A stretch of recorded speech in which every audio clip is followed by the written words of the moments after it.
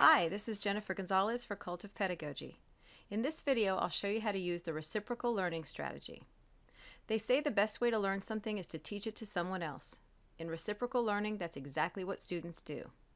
Working in pairs, students take turns coaching each other through the material. Reciprocal learning works best with the practice and application of material, when students have already been introduced to a topic or skill and are ready to practice it.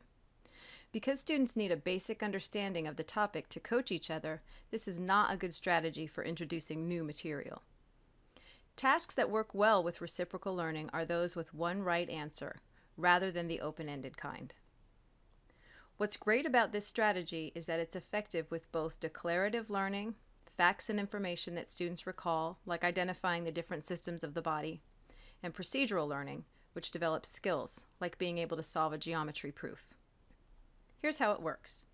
Start by creating reciprocal learning sheets for your class, a Player A set and a Player B set. For this example, students will balance chemical equations. Player A gets a set of questions, and Player B gets a different set. The answers to Player A's questions are on the bottom of Player B's sheet, and the answers to Player B's are at the bottom of Player A's sheet. Next, put students into pairs. To ensure that both partners can help each other, make the partnerships as evenly matched as possible in terms of understanding the material. Reciprocal learning is not where advanced students tutor others. Both students take on the role of coach and player. In the first round, student A is the player. She works through the problems on her sheet, while student B is the coach, using the hints on his sheet to help student A reach the answers. When student A has problems, you help the coach, student B, not the player. In round 2, the roles switch. Student B now works through the problems on his sheet, and student A takes on the role of coach. These tips will help you get the most out of reciprocal learning. The first few times you use this strategy, have a pair of students model the process for the rest of the class. Have them demonstrate helpful and not helpful behaviors. Be sure everyone understands the importance of not giving your partner the answer, but coaching them, giving them hints, reminding them of what you learned in the lesson, and praising them when they finally reach the answer themselves. Seat students side by side rather than facing each other.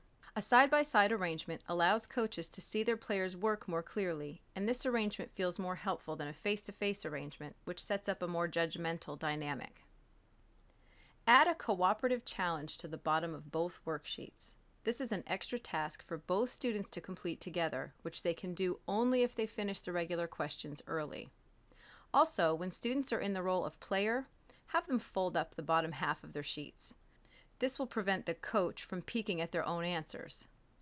And when the lesson is over, to get benefits that go beyond your content, have students reflect on how well they performed in the roles of player and coach, and how they could improve next time. This strategy, along with several other variations, comes from Silver, Strong, and Perini's outstanding book, The Strategic Teacher, which contains complete descriptions of 20 research-based strategies for teaching any subject. I hope this has been helpful and that reciprocal learning offers you new ways to stretch your teaching. Thanks for watching and have a great day.